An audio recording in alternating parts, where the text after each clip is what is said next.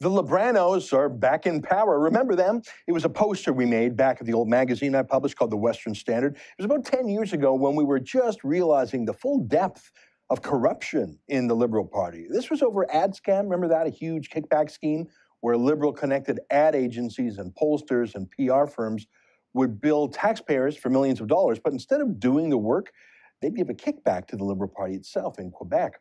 In the end, Liberal operatives were sentenced to prison, but the Liberal Party itself was never convicted or sentenced or punished by the law. But it wasn't just outright crimes, though. It was the whole entitlement mentality. It's summed up best by this 2005 comment by David Dingwall, the former Liberal cabinet minister, who submitted expenses to the taxpayer when he was the head of the Canadian Mint, and then he had to quit his job over it. But he also demanded a huge severance. And here's what he told the parliamentary committee about it. No, I am entitled to my entitlements. Entitled to my entitlements. You know, it's been 10 years in Canada since we had a government like that.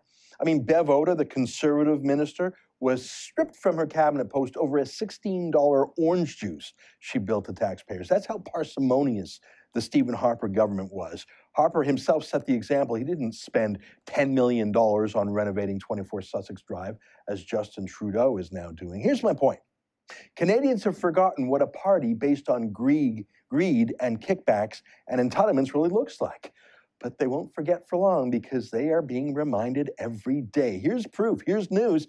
This new MP from Winnipeg, Robert Falcon Oulette, was running to be the Speaker of the House of Commons. But how did he campaign for it? So he's a new Liberal MP, wants to be the Speaker. Did he campaign on reform, on more democracy for MPs, on more private members' bills, on more free votes, something to help democracy maybe? Or maybe just some fresh blood?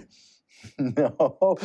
Here's what he said. He was in his riding in Winnipeg, and he said he was running to be Speaker because the job gave him, quote, great influence with the Prime Minister.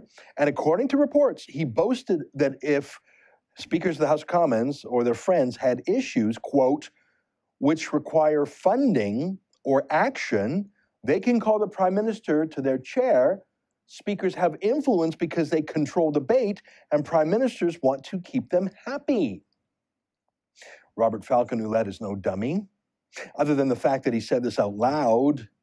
So he dropped out of the race after publicity over his comments, not because he didn't say what he meant. He meant what he said.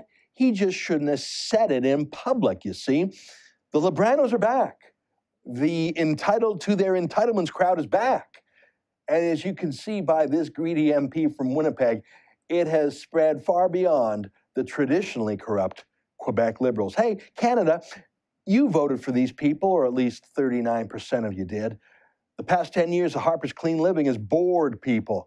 People have forgotten ad scam the Libranos. The Liberals are going to remind us all, and hard. For TheRebel.media, I'm Ezra Levant.